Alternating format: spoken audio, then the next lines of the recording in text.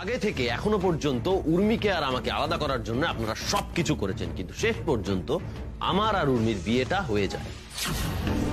আর ঠিক বিয়ের পরে আমি আর উর্মি যাতে শান্তিতে থাকতে না পারি তার জন্য যা যা করার দরকার হয় আপনারা সবটা করেছেন। সব মিথ্যে কথা, সব বানানো কথা। তোমার সাহস হয় কি করে এত বড় দোষারোপ করার? তুমি দেখছো কত বড় অভিযোগ করছে আমাদের বিরুদ্ধে। মুখের ওপর সব সত্যি কথাগুলো বলছি বলে মেনে নিতে অসুবিধা হচ্ছে না আপনাদের? সত্যি তুমি বললেই সব সত্যি হয়ে যাবে? আমি বললেই সব সত্যি হয়ে যাবে এরকমটা তো কোনো কথা নেই। আমি যেগুলো বলছি তার সব কটার প্রমাণ আছে, তাই এগুলো সত্যি। আপনারা এতদিন ধরে যা যা অপকর্ম করেছেন তার সবকিছুর হিসেব আমার কাছে আছে। হ্যাঁ, আপনারা এখন যখন শুনতে চাইছেন তাহলে ফাইনাল লিস্টটা শুরু করি। মামুনি,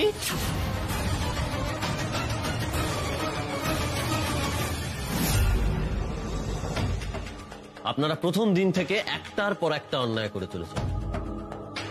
প্রথমত পয়লা বৈশাখের দিন বিনা কারণে, একটা ছোট্ট কারণ, বাড়িতে পুলিশ নিয়ে চলে এলেন। এসে আমার পুরো পরিবারকে যা নয় তাই বলে অপমান করলেন। বাড়িতে পুলিশ? আপনারা কারা? সকাল থেকে যোগাযোগ করতে পারিনি মেয়েটার সাথে। কোথায় আছে, কি করছে সেই চিন্তায় আমরা পাগল হয়ে যাচ্ছিলাম। কি চাও তুমি? কোথায় রেখেছো আমার মেয়েটাকে? কি বলছেন কি আপনারা? একদম ঠিক বলছি। আর এখানেই থেমে থাকলেন না। প্রথমবার দাদু যখন বিয়ের প্রস্তাব দিল ঠিক তখনই আপনি উর্মিকে ভুল বোঝাতে শুরু করলেন। বললেন আমি নাকি সম্পত্তির লোভে উর্মিকে বিয়ে করতে চাই, এই বলে উর্মির মনটা বিষিয়ে দিতে চাইলেন। আপনার আসল উদ্দেশ্য তো আমাদের সম্পত্তি। তার জন্য আমাকে বিয়ে করাটা জাস্ট একটা টুল। আপনি আমাকে বিয়ে করে, আমাকে ইউজ করে আমার ফ্যামিলিকে শোষণ করতে চান, রাইট? Shut up! কিন্তু তাতে কোনো লাভ হলো না। আপনাদের ইচ্ছের বিরুদ্ধেই বিয়েটা হয়ে গেল। এই আমি কি দেখছি? দাদু, তোমার মাথায় সিঁদুর কেন? কি হচ্ছেটা কি এখানে? ওরা দুজনে বিয়ে করেছে মা। What? No, I mean yes. আপনারা মেনে নিতে পারলেন না। আর ঠিক বিয়ের পর আমরা যখন একে অপরকে চিনছি, বুঝছি, জানছি, ঠিক আমাদের সম্পর্কের ভিতটা যখন তৈরি হচ্ছে তখন আপনারা আবার আমাদের ভিতটা নড়িয়ে দেওয়ার চেষ্টা করলেন। বাড়িতে পুলিশ নিয়ে এলেন, পাড়া প্রতিবেশী ডেকে আমাদের অপবাদ দিলেন আমরা নাকি উর্মিকে অত্যাচার করি, নির্যাতন করি। উর্মি আপনাকে অন্ধের মতো বিশ্বাস করে। প্রথম দিনেই আমি বুঝেছিলাম আপনি খুব একটা সুবিধের লোক না। সরি, ভুল বললাম, আপনারা খুব একটা সুবিধের লোক নন। আর আপনারাও বুঝে গেছিলেন যে আমাকে বশ করাও এতটা সহজ কাজ হবে না। অনেক চেষ্টা করেছিলেন আমাকে আটকাবার, কিন্তু পারলেন না। আর যখন পারলেন না তখন সব থেকে বড় স্টেপটা নিয়ে বসলেন দোলের দিন। কি বলছো কি তুমি? দোলের দিন মানে? হ্যাঁ, দোলের দিন। আপনারা অস্বীকার করতে পারেন সেদিন উর্মির সঙ্গে যে ঘটনাটা ঘটেছিল তার পেছনে আপনারা দায়ী ছিলেন না?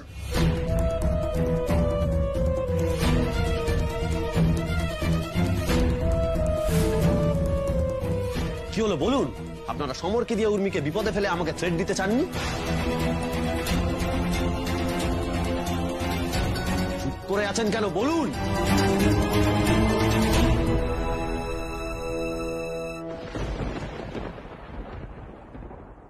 অন্যায় করলে তার শাস্তি তো পেতেই হবে মামুনি। আপনারা উর্মির ক্ষতি করতে চেয়েছেন, এত সহজে তো আমি ছাড়বো না। কি করবে তুমি? হ্যাঁ, কি করবে? মানছি করেছি, তুমি যা যা বলেছো সব করেছি, কিন্তু আমি যা করেছি তার একটা কারণ আছে। কখনো চাইনি আমার মেয়ে একটা ভিখিরি ট্যাক্সি ড্রাইভারকে বিয়ে করে এইভাবে কষ্টে খেটে মরুক, তা আমি চাইনি। আমি চেয়েছিলাম অনেক উঁচুতে উঠুক, মিলেনিয়ারকে বিয়ে করুক। তোকে আমি সুখী দেখতে চেয়েছিলাম। আমি চাইনি তোমার মতো একজন ড্রাইভারকে বিয়ে করে লো ক্লাস লাইফ কাটা। আমি আমার মেয়েকে প্রোটেক্ট করতে চেয়েছিলাম। আমি কি ভুল করেছি? মা হয়ে মেয়েকে প্রোটেক্ট করা ভুল?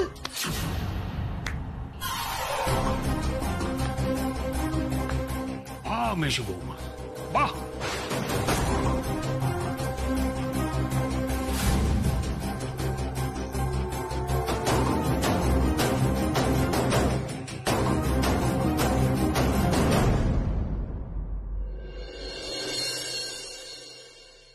তাহলে সে কথাই রইলো। হ্যাঁ, আমরা আশীর্বাদে তোরজোর করি।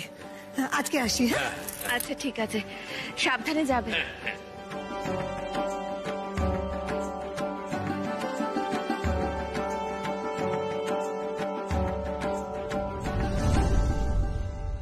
বাড়ির সবাই সবটা এত সহজে মেনে নিচ্ছে, ওদেরকে কিছুতেই খটকা লাগছে না। আমার তো লাগছে। না না টুকাই বাবু, তুমি অন্তত বুঝবে। কিন্তু তুমি সেই যে গেলে, এখনো তো ফিরছো না কেন? একটা ফোন করি তো।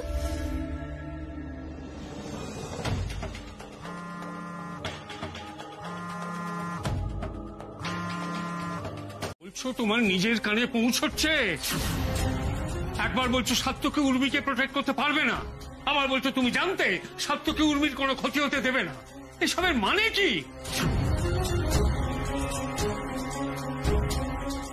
যাক, এতদিন পরে তাহলে সবার সামনে আমি মামনির আসল চেহারাটা তুলে ধরতে পারলাম। আমার চিরকালই সন্দেহ হতো মেজবতী আদৌ উর্মিকে ভালোবাসে কিনা, কারণ ছোট থেকে উর্মির এমন ভাবে ব্রেন ওয়াশ করতো যাতে ও কোনোদিনই নিজের হাতে কোনো কিছু করতে না পারে।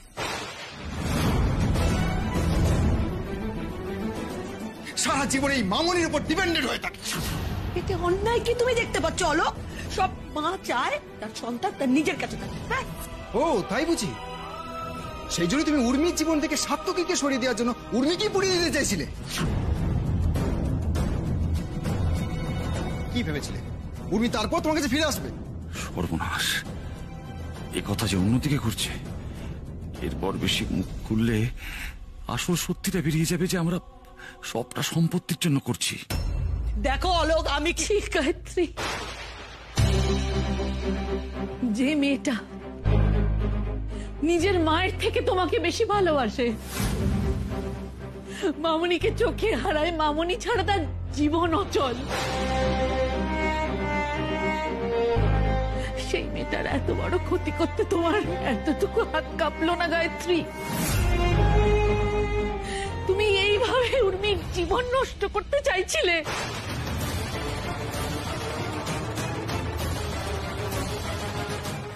করবো না, তোমাদের আমি কিছুতেই ক্ষমা করব না। তোমাদের শাস্তি পেতেই হবে।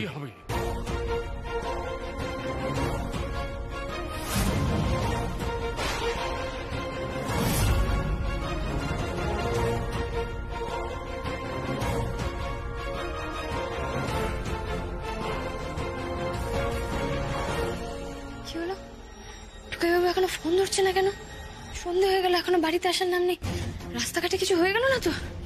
ওফো, আমি তো আজে বাজে কেন ভাবছি? কাকিমণিকে একটা ফোন করলে তো জানতে পেরে যাবো টুকাই বাবু এই বাড়িতে আছে কি নেই।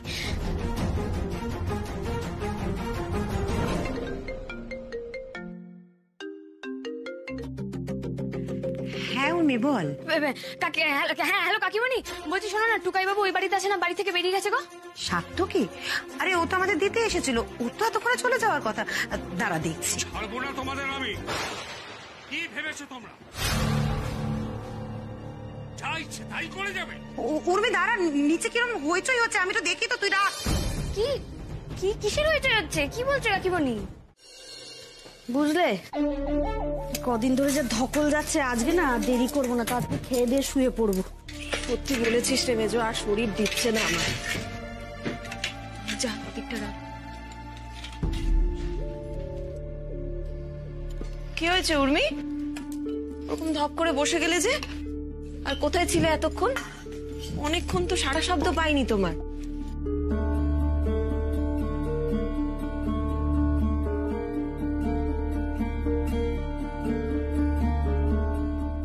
কি গো উর্মি? বর্দি ওরম চুপ করে বসে আছে কেন? মা বাবুলাটা আবার কিছু প্ল্যান করছে নাকি? ও চুপ করে থাকা মানে কিন্তু গন্ডগোল। তুমি যাও যাও, কি দেখো। উর্মি, হ্যাঁ কি হয়েছে? কিছু হয়নি। কি এত ভাবছো তাহলে? কিছু হয়নি রাগি আন্টি।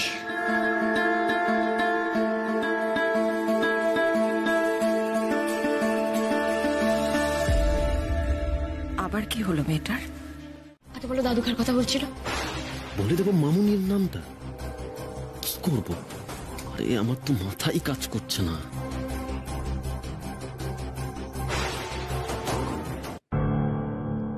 সমর। সমর কাকা? হ্যাঁ, সমর কাকার কথাই বলছিল। মিথ্যে কথা বলছো তুমি। তুমি আমাকে পরিষ্কার মিথ্যে কথা বলছো। সমর কাকার কথা তো দাদু বলতে পারে না, কারণ আমি নিজের কানে শুনেছিলাম দাদু বলছিল যারা আমার উর্মি দিদি ভাই সাত্যকী দাদু ভাইয়ের ক্ষতি করতে চায় তাদেরকে আমি বাড়ি থেকে বের করে দেবো। সমর কাকা তো আমাদের বাড়িতেই থাকে না, তাহলে বাড়ি থেকে বের করে দেওয়ার কথা আসে কি করে? উর্মিকে তো মিথ্যে বলেও লাভ হলো না দেখছি।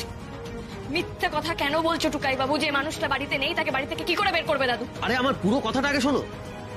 আমি সমরের ব্যাপারে সবার সামনে বলতে দাদু একটু উত্তেজিত হয়ে গেল। ওই পুরোনো কথা বলছিল যে কিভাবে সমরকে বাড়ি থেকে বের করে দিয়েছে সেগুলোই বলছিল।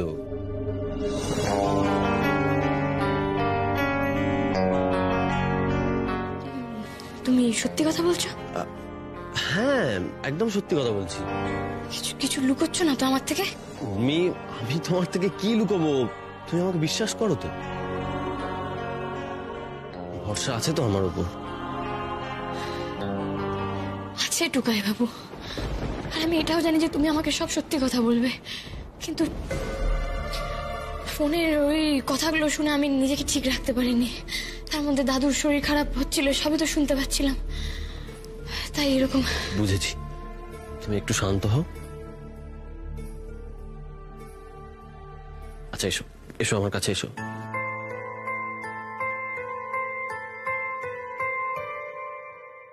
বাবা এবার কিছু খেয়ে নিন, কাল সারা রাত আমাদের কিচ্ছু খাওয়া হয়নি, আর এইভাবে যদি না খেয়ে থাকেন তাহলে তো আরো শরীর খারাপ করবে।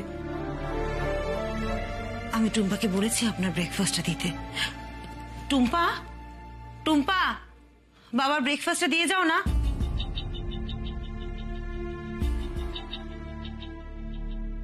ও বাবা, দয়া করে খেয়ে নিন না বাবা। কাল যা হয়েছে হয়েছে, আজকে সবটা ম্যানেজ দিতে হবে। বাবা,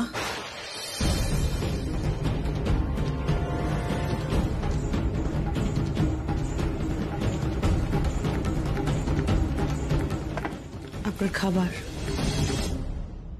তুমি কেন খাবার নিয়ে এসছো? আমি তো বললাম টুম্পাকে আনতে। আমি বাবার সাথে একটু কথা বলি প্লিজ। বাবা, আপনি আমার উপর রাগ করে থাকবেন না। আপনি আমাকে ভুল বুঝছেন বাবা। আমি এখনো বলবো, আমি যা করেছি উর্মির ভালোর জন্য করেছি। তুমি যা করেছো তারপরে তুমি বাবার সামনে এসে কথা বলছো কি করে? না, আজ আর কোনো ব্যাকা কথা নয়, অন্যভাবে খেলতে হবে। দিদি ভাইয়ের জন্য কি ভালো করলে শুনি? চেষ্টা করেছিলাম বাবা, কিন্তু পারিনি। হ্যাঁ, আপনি বলতে পারেন যে আমার পদ্ধতিটা ভুল ছিল, কিন্তু আমি উর্মিকে নিয়ে কতটা পজেসিভ, কতটা কনসার্ন, এটা তো আপনার থেকে কেউ বেশি জানে না।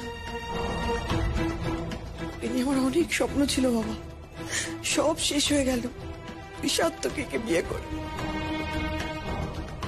আমার বেটা কত কিছু করতে পারতো, কত বড় বাড়িতে বিয়ে হতে পারতো, পায়ের ওপর পা তুলে থাকতে পারতো, কিন্তু না, কিচ্ছু হলো না। বিশ্বাস করুন বাবা, সাত্যকীর থেকে বাঁচাতেই আমি এই কাজটা করেছিলাম। পদ্ধতি ভুল, কিন্তু উদ্দেশ্য খারাপ ছিল না। সবাই আমাকে ভুল বুঝছে। কুমিরের কারণে আমাকে শোনাতেই শুনছি। তোমাকে আমার ভালো করে চেনা হয়ে গেছে। আর শোনো, একটা মিথ্যে কথা বারবার বললেই সেটা সত্যি হয়ে যায় না। যে অন্যায় করেছো তার কোনো ক্ষমা নেই। এসব বরং অন্য কোথাও গিয়ে করো, আমার কাছে না। আমার মেয়ের ভালো চাওয়ার জন্য আমাকে এত বড় শাস্তি দিচ্ছেন বাবা? শাস্তি? শাস্তি এখনো কিছুই পাওনি। সাত্যকী সবটা জেনে গেছে। এবার যখন ও উর্মিকে সব সত্যিটা জানাবে, তখন উর্মির সামনে কোন মুখে দাঁড়াবে ভেবেছো? এটা বেটা বলে ওর চোখে চোখ রেখে কথা বলতে পারবে তো? শোনো, উর্মি যখন কাল এসে তোমাকে দুটো প্রশ্ন করবে, তার কি উত্তর দেবে সেটা এখন থেকে ভেবে রাখো। আমার কাছে সাফাই গাইতে হবে না।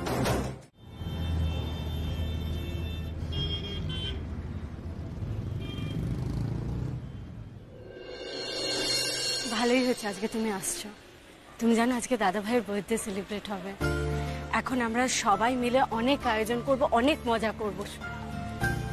তুমি আসছো এটা জেনে সবার খুব ভালো লাগবে। সত্যি কথা বলতে নন্দিনী, তোমাদের সবার সাথে টাইম স্পেন্ড করতে আমার বেশ ভালো লাগে।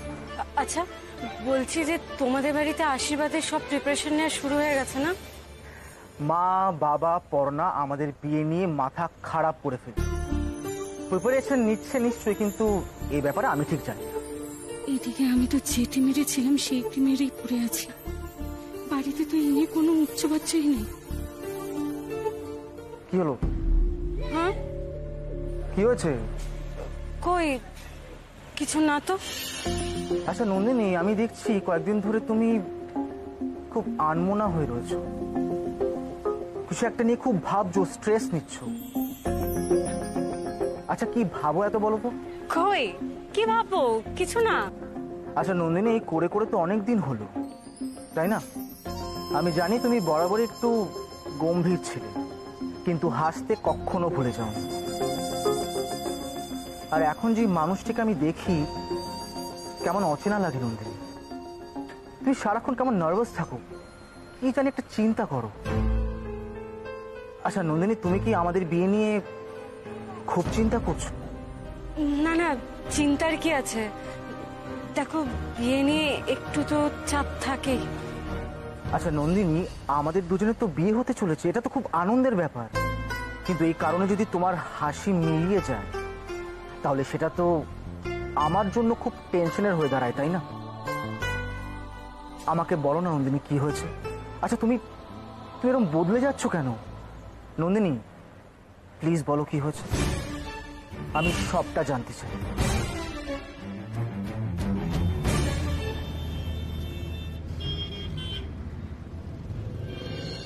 মেয়েটাই তো আমার এই ছোট্ট শিশু বউটা। সকালগুলো কলার জুড়ে ঘাম, কোন গোপনে দক্ষিণ বাবু, তোমার সাথে আমার আজকের দিনে দেখা হয়েছিল। হ্যাঁ, এটা তোমার মনে নেই? বাহ, এই নাকি তোমার সব মনে থাকে আর এটাই মনে নেই শুধু? সত্যি আমার মনে পড়ছিল না গো। আমার কিন্তু মনে আছে এই দিনটা। এই দিনটা আমি কখনো ভুলতে পারবো না।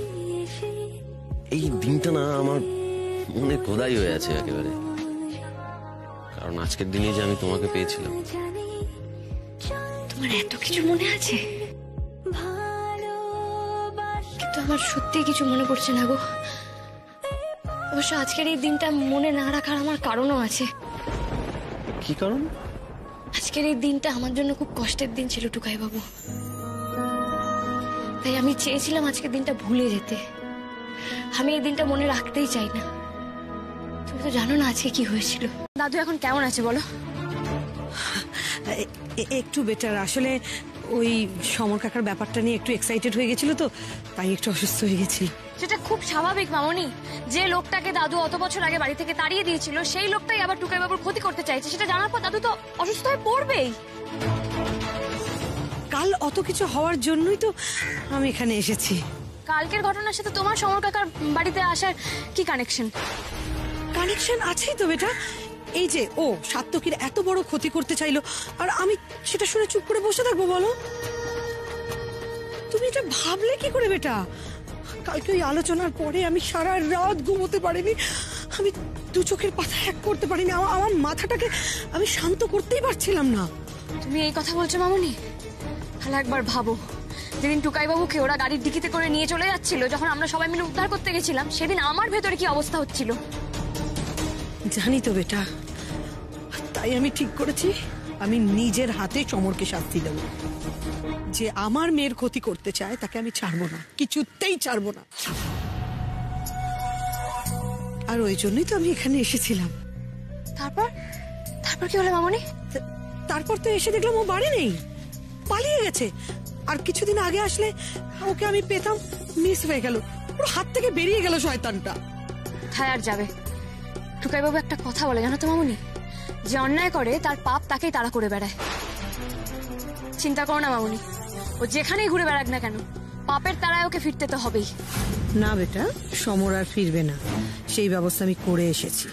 আচ্ছা মামনি, তুমি শুধু আমাকে একটা কথা বলো, তুমি সমর কাকার বাড়ি চিনলে কি করে?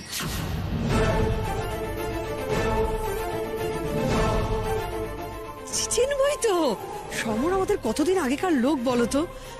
খোঁজ খবর নিয়ে অ্যাড্রেস বার করে নিলাম, তারপরে তো চলে এলাম। শোনো বেটা, তোমার জন্য তোমার মামুনি সব করতে পারে। এই লোকটাকে আমি পুলিশে দেবো। হ্যাঁ মামনি, পুলিশে তোকে দিতেই হবে। কিন্তু মামনি, সমর কাকা তো একজন ক্রিমিনাল, তাকে ধরতে তুমি একা একা চলে এলে? কাউকে সাথে নিয়ে এলো না কেন? না আসলে তুমি তো বললে যে তুমি ওকে পুলিশের হাতে তুলে দিতে চাও, কিন্তু তুমি কি পুলিশকে সে কথা বলেছো? হ্যাঁ বলেছি তো। তাহলে পুলিশ নিলে না কেন?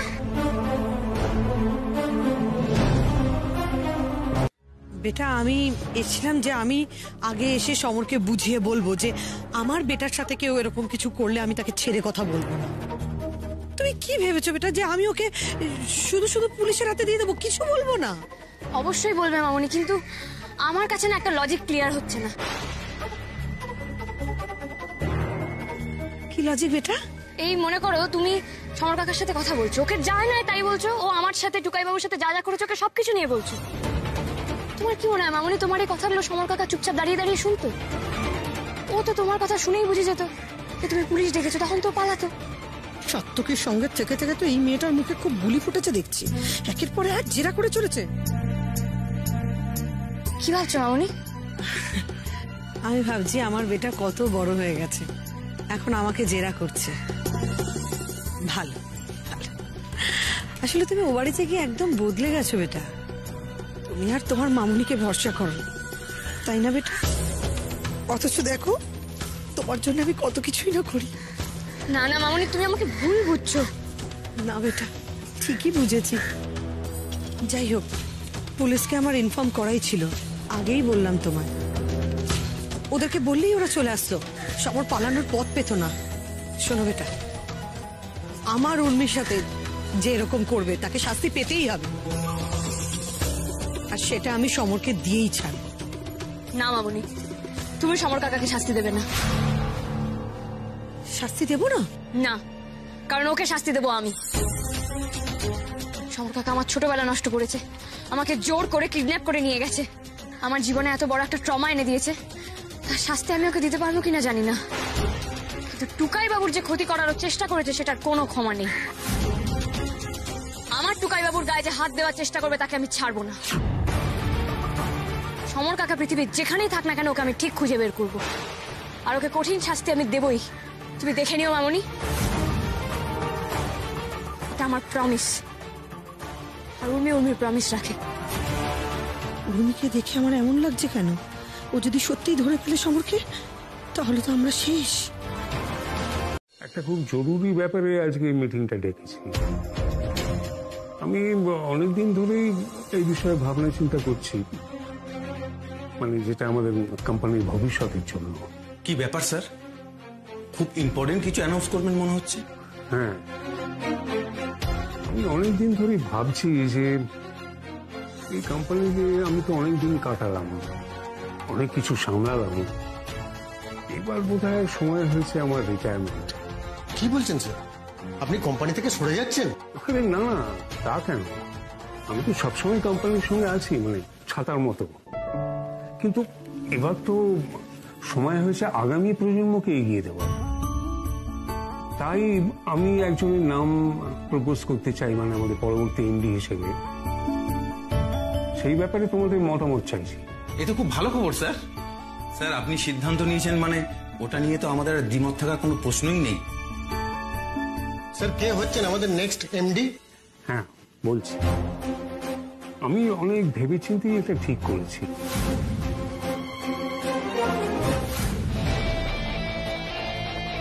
যে আমাদের পরবর্তী এমডি হবে, সে হচ্ছে শুভ্র বিকাশ রক্ষী,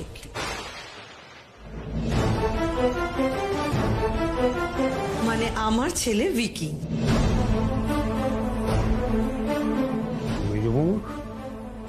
তুমি এখানে কি করছো? সে কি বাবা, এই বোর্ড মেম্বারদের মধ্যে তো আমিও একজন, তাই আমার থাকাটা তো স্বাভাবিক।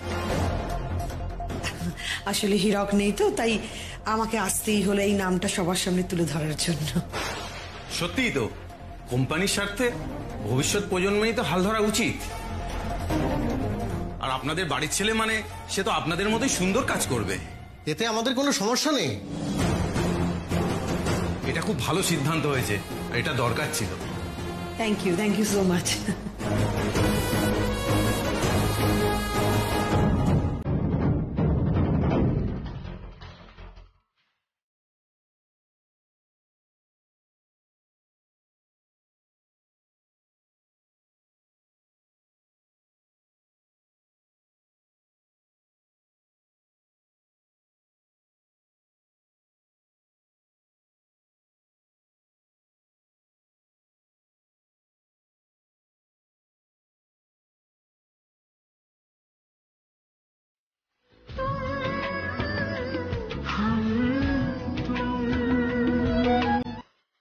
বাবু, আজকে সারপ্রাইজটা কিরকম লাগলো?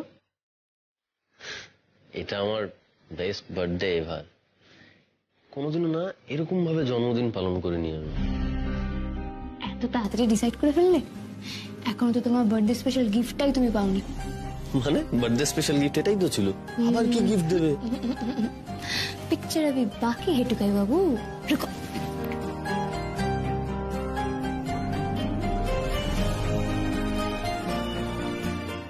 এই নাও তোমার গিফট। কি এটা? তোমার মাউথ অর্গান ক্লাসের ফর্ম।